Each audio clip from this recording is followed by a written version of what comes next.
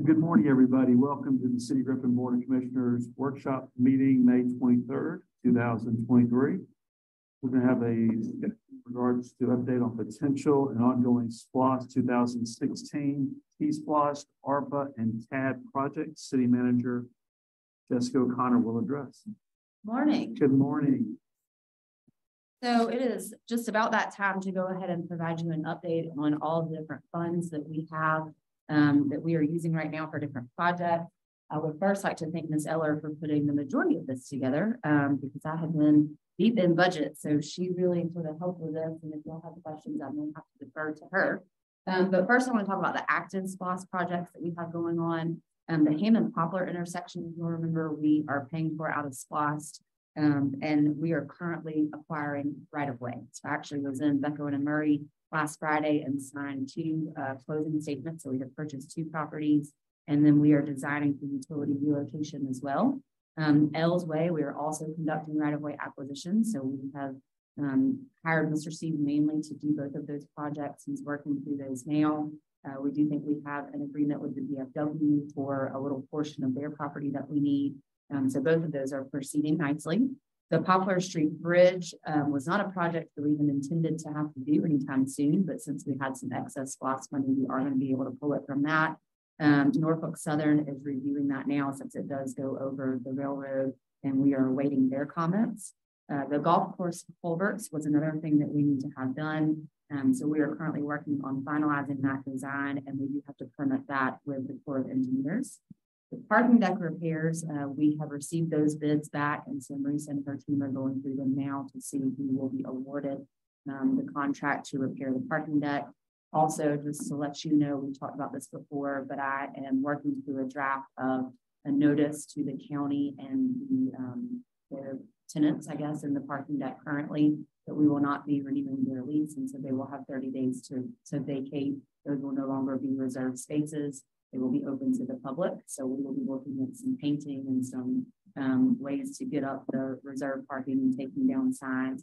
But we also are going to sign our parking deck a little better so you understand we will still reserve this section right here for our customer service customers rather than those that are going to the courthouse. We're going to try and do a little bit of work to better delineate what you can do in that parking deck, because a lot of people do not believe that it's open to the public. And then lastly, we will be paving the road at the landfill. So they are working on some sampling right now to figure out what that looks like, since it will be a full depth reclamation, which means it is the first time that it has been paved. A little more work than just going out there and laying some asphalt or concrete over the current dirt. So those are our active SPLOST projects right now. In the future, we hope to be able to stripe, relocate State Route 155. We need to do some paving at the transfer station as well. And then also paving out in Westminster. All of those are somewhat tentative for different reasons. Striping the transfer station in Westminster is more because of our budget, what we can do after the other SPLOST projects that we have. And then also just based on where we are with storm damage and when we start getting in reinforcements. Of course, State Route 155 is sort of up to GDOT at this point. We are waiting to hear back from them in regards to the concept plan that our engineers submitted. We have not heard back from them, but we do expect that one of the comments always is that we have to do a public information meeting. So Brian Upson with Paragon is already preparing for that along with Hazen and Sawyer. And so we'll look for that hopefully in the near future, because once that is done and our concept plan is approved, it moves up our funding opportunity. Right now it is 2032, and that is not acceptable, and that's 9 more years of trucks coming through here. So hopefully once that paving or once that concept plan is approved, we can move that up and get that out of downtown where it needs to be. Do we have a fund that's been set aside for 155, like $1 million? We do. Approximately $1 million that's set aside? Yes.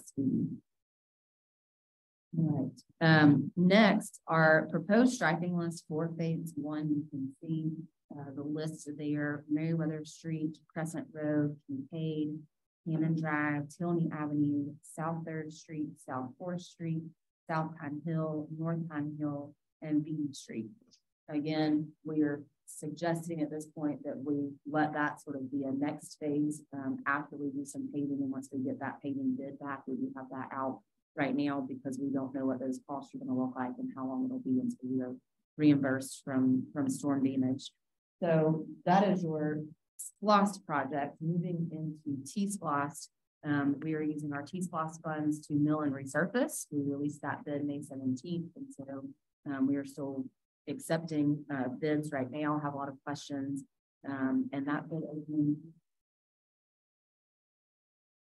it'll be middle of June sometime. And we have proposed 2.69 miles of street to be milled and resurfaced. So this is not just coming in and laying over what's there. This is actually sort of digging down, milling it out so we keep it in curves that we may currently have. And that list is Adavale Street, Allen Street, Windsor Way, East Broad Street, Ridgewood Drive, East Poplar Street, East Wall Street, Rock Street, South 14th Street, and Will Street. So again, everything is somewhat tentative depending on the results of the bid. Construction costs continue to increase, and when we are able to get that reimbursement, but we do believe we will proceed with at least those streets. We also are going to look at sidewalk and pedestrian connectivity. The proposed ones that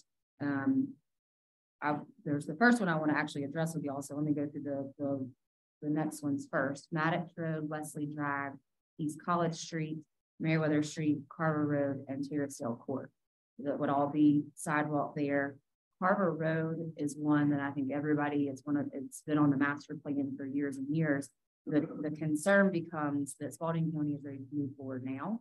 They want to put it out to bid, and they want to know if we want to join in that bid. They did go ahead and have Paragon do the design, and our portion of that construction based on Paragon's design is almost $450,000. So that is half of your money that you said that you were going to spend on sidewalks in the T-SPLOST. We put $1 million in for sidewalks. Marisa believes that a lot of that other can be done in-house. We could potentially do Carver Road in-house. Our guys know how to do sidewalks. So we can cut that cost pretty significantly, but timing-wise, we would not be able to do it at the same time as the county. So I need a little bit of direction from you all, and it might not look the same because it's going to be two different contractors doing it. So I need some direction on how y'all want to proceed. On the sidewalk and pedestrian connectivity, how were these particular streets covered? We looked at where sidewalks already were and where they just ended at nowhere. And then we are trying to pick those back up and finish them to the edge of the city limits. Okay. So, I would like to add, this is one of the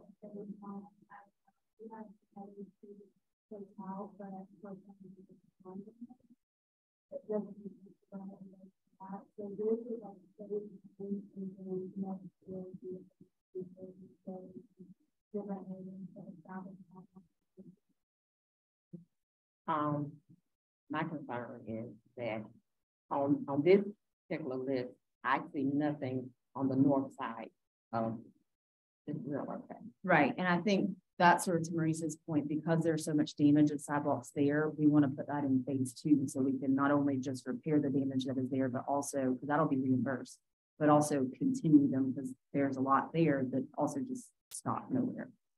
So, also on the list, the paving list, I understand that that's my same concern because I ride daily on some streets on the north side that are, what I'm thinking is that y'all were saying stripes that are not fit to be striped because of the conditions that they're in. Okay, so I would just want to make sure that we're looking at that area also. Yes, so we looked, if you remember, we did a road assessment. We actually hired somebody to come in and do a road assessment. They drove all of our streets, and so they gave us sort of a score based on condition, based on when they were last paved. We disagreed with some of them, and so Marisa's dad rode every single street as well, and also went through what the outside source said, and then also what we said. And so there are some areas that I think need to be paved in every single district, and so every single area of the city. So they are certainly coming. This one, I know Rock, South 14th, Will, Adavale, all of that we chose to do in the medical overlay district because we have a developer coming in at Collins Street, Raven Street. And so we wanted to go ahead and get all those done because they'll be doing those when they come in. And we were supposed to meet with them last week.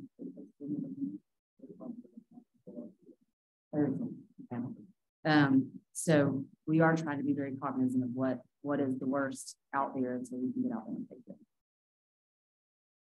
You say you're looking for direction on that Carver Road project. Yes. I'm in agreement with Marisa, that we try to do as much as we can in-house, and I'm not in favor of going in any deal with the county. I would rather let's try to do what we can in-house. Okay. That's one of them. If we save money, that makes we believe that route. And I'm sure our style will match up with what's there that would be beneficial to everybody.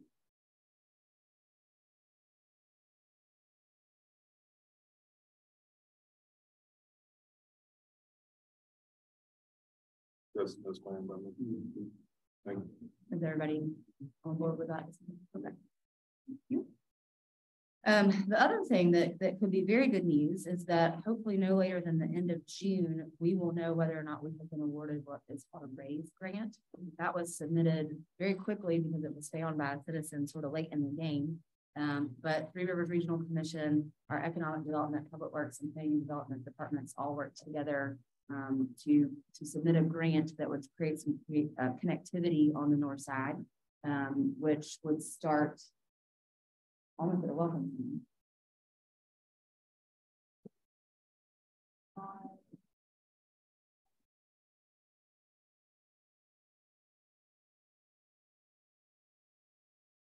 The $25 million grant, it is for construction, it's for engineering and construction. It is a reimbursable grant though. So we have to spend the money and then they pay us back. They will pay us back in phases. We don't have to spend $25 million to wait to get $25 million back. So we hope to hear back from that no later than June 28th with this storm. That does actually give us some extra points there. So we hope and are very, and our sort of pre-scoring was very favorable. So we hope to have a huge award here soon. All right, future T-SPLOS projects that were also approved with our referendum is an intersection improvement at College, Kincaid, and Hamilton. We want to do the streetscape still between 6th and 8th on Taylor Street to match what we did with the LCI, State Alley and Bank Street parking lot and the alley development. And then we agreed that we would resurface approximately 3 miles for Orchard Hill. That will go out as a bid with the county because we'll just give them the money. It was just a flat amount and then they can resurface whatever it is. And we're working on an intergovernmental agreement for them to sign to agree that that's what we pay. And there's nothing left to be paid. We're also looking at grants for the preliminary engineering of the College Kincaid Hamilton intersection. That's what we were able to do with the Hammond Poplar intersection. And then other projects we're just having to wait for collections because we decided not to bond and we have to pay kind of bond costs. So that is where we are on T-SPLOS. What's the Orchard Hill? What was that? Since Orchard Hill is entitled to a percentage of T-SPLOS, rather than having to argue with them about percentages as well, they just asked that we would both agree to repay their streets, which is about 6 miles. And so we'll pay for the county, we'll pay half, which I think was $300,000. And then the county will handle getting that paid. All right, moving on to ARPA. There are a few active projects that we have going right now. We have purchased a generator for the police department building, and that concrete pad has been poured, so we're waiting for it to arrive, hopefully early July. That is something that for our CLIA accreditation and other standards, we have to have backup power to the police department. We also are going to use ARPA money to replace the elevators here in this building. You come in here any given week, you may have 1, 2, or 3 elevators down. That's because they're almost 70 years old, I think. So finding parts for them is no longer even doable. We're going to have to replace them. And then also the HVAC system in the IT server room somehow was not replaced when they did the entire building a few years ago, or has not kept up to the demand that we have expanded in the server room because of all just the technological data that we have. So we are going to have to upgrade the HVAC system. And there was a 50-week lead time on that back in April. So hopefully by next year, we'll have that completed. The biggest project that y'all have approved within ARPA that is ongoing is the feeder 4 fiber expansion. Because of the storm, there are some delays in getting those fiber strands hung because poles were taken down, and so they're no longer make ready. So the electric department and Chris Rayberry, the telecom, is working through that. We hope to be running conduit into our data center here by the end of this year, and also start marketing for that availability. And we want to have customers online in early 2024.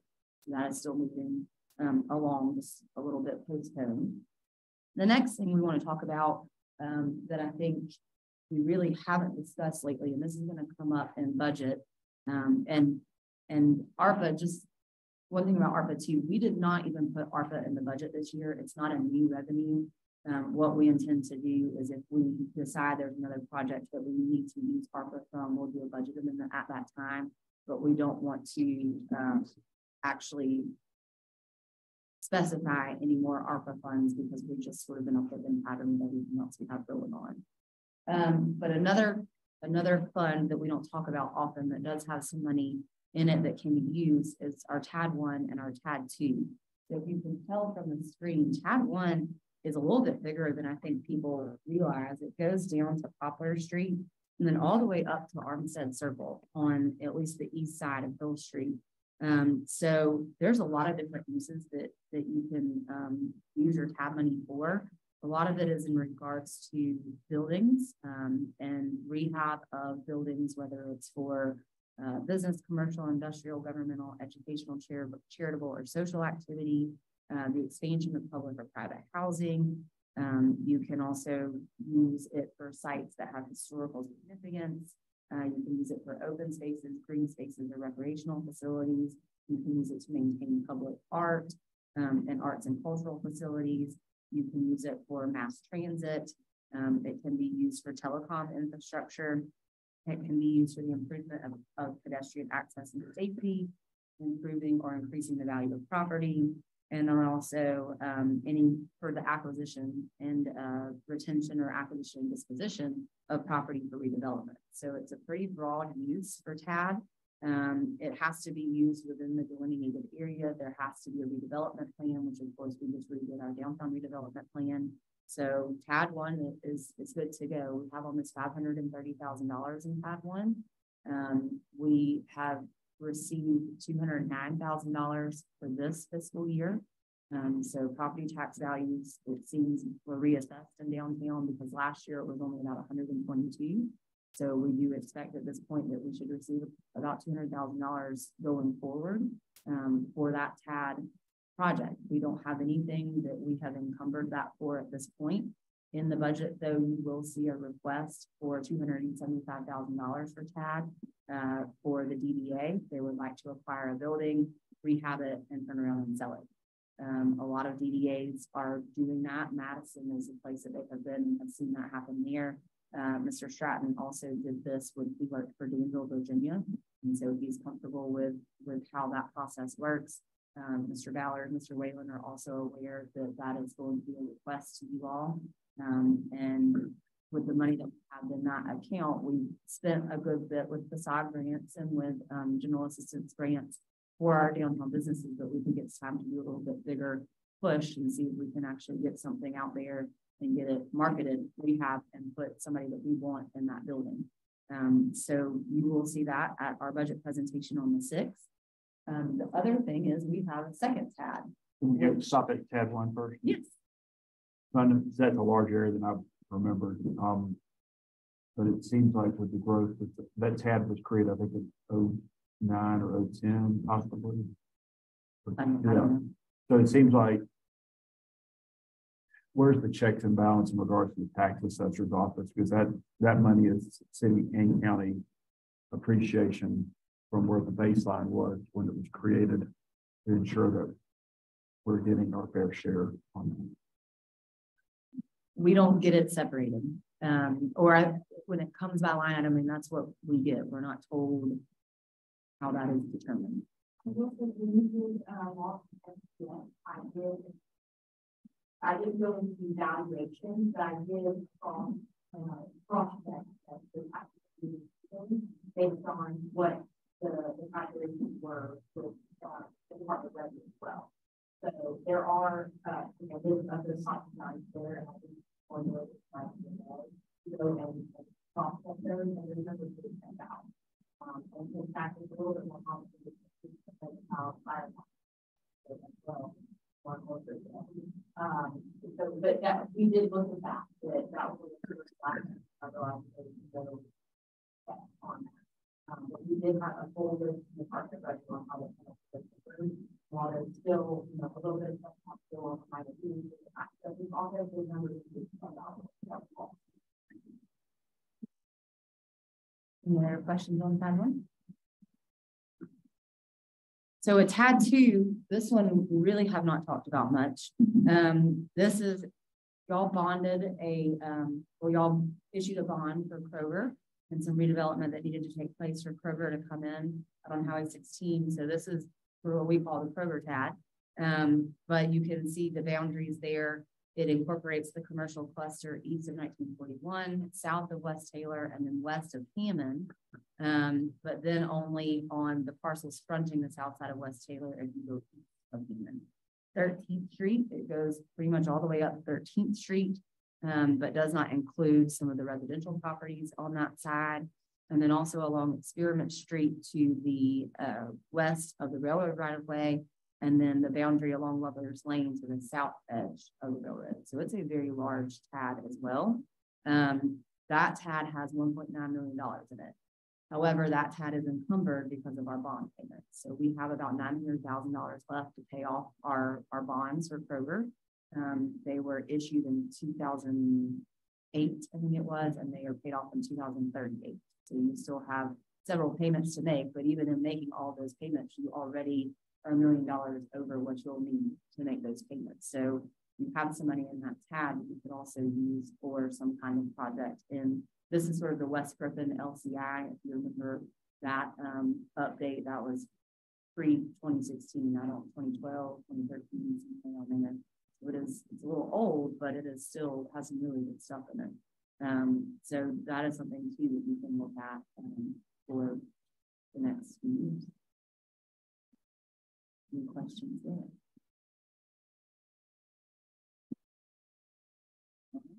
That's all I have. All right. So a lot of opportunities for us to continue to improve Griffin. So a lot of opportunities, and then also, of course, some sort of we don't know yet when we'll get back reimbursement.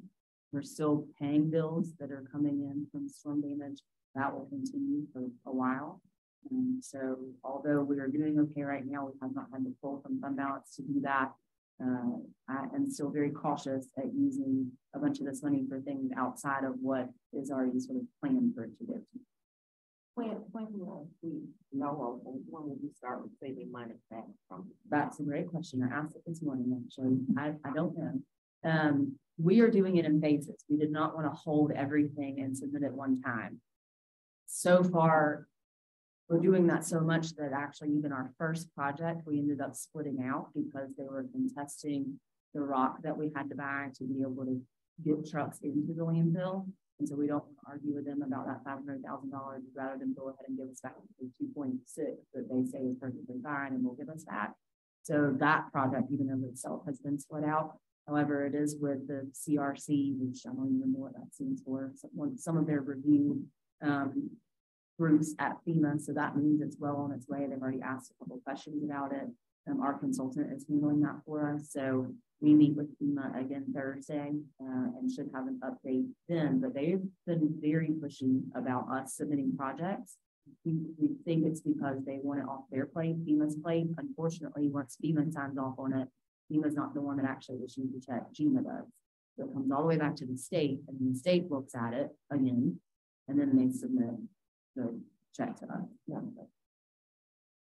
Is there any money that we are receiving back that comes through the county to us? We've got we're our own applicant this time. We have not really done it that way before as far as storm damage. I think we did it separately for COVID.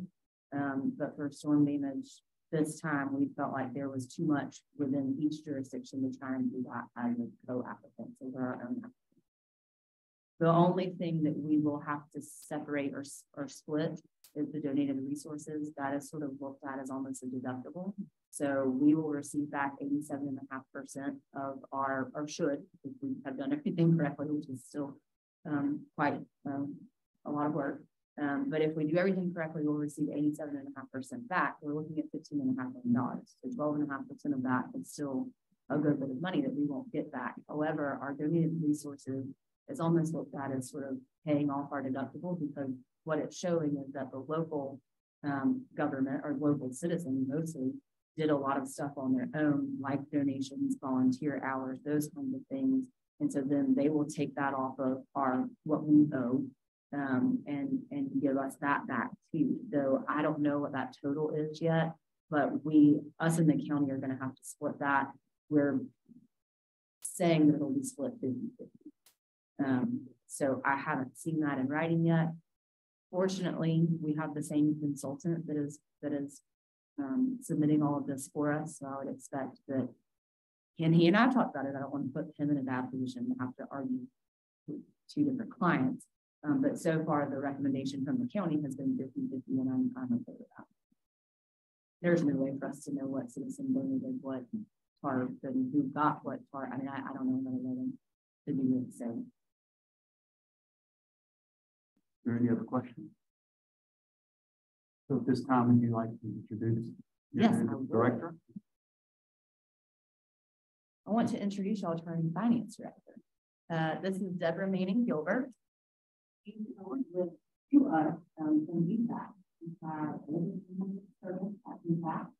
Ended up as the region 14.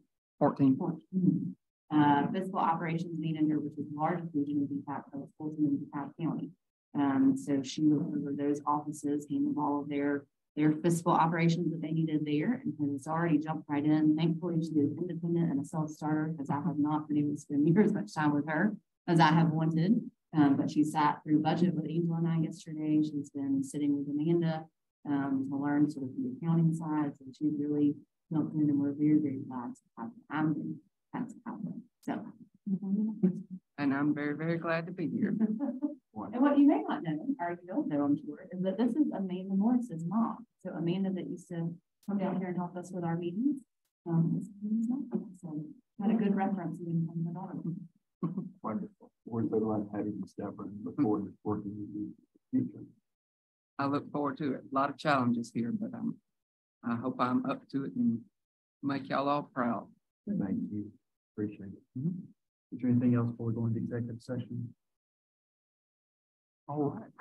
So consider executive session pursuant to OCGA section 5014(3)(b)(1)(d) for the purpose of authorizing negotiations to purchase, dispose of, or lease property pursuant to OCGA section 5014(2)(1) for the purpose of consulting, meeting with legal counsel pertaining to pending or potential litigation, settlement, claims, administrative proceedings, or to other judicial actions brought or to be brought by or against the agency or any officer or employee, or in which the agency or any officer or employee may be directly involved, and pursuant to OCGA section 1514(3)(b)(2) for the purpose of discussing or delivering upon the appointment, employment, compensation, hiring, disciplinary action, or dismissal, or periodic evaluation or rating of a public officer or employee.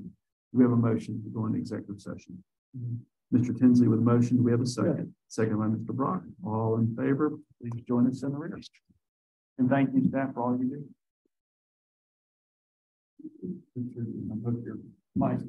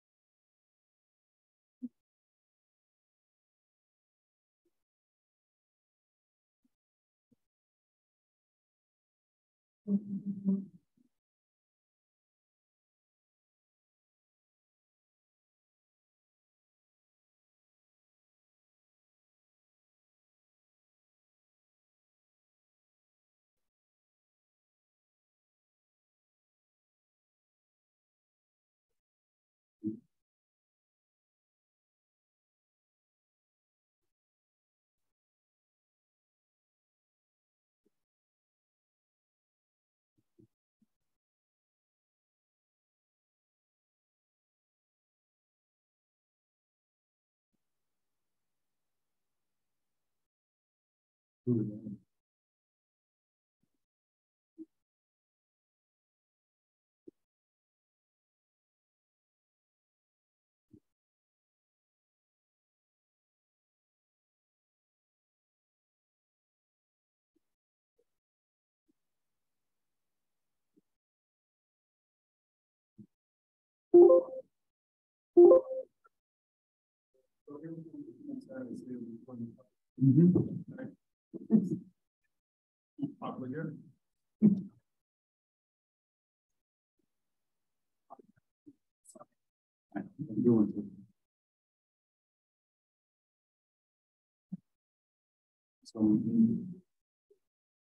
we're back upstairs. And I'm trying to, hey, you might as well just walk. I'm trying not to walk. Right. Yeah, I know. I'm good. I'm good with.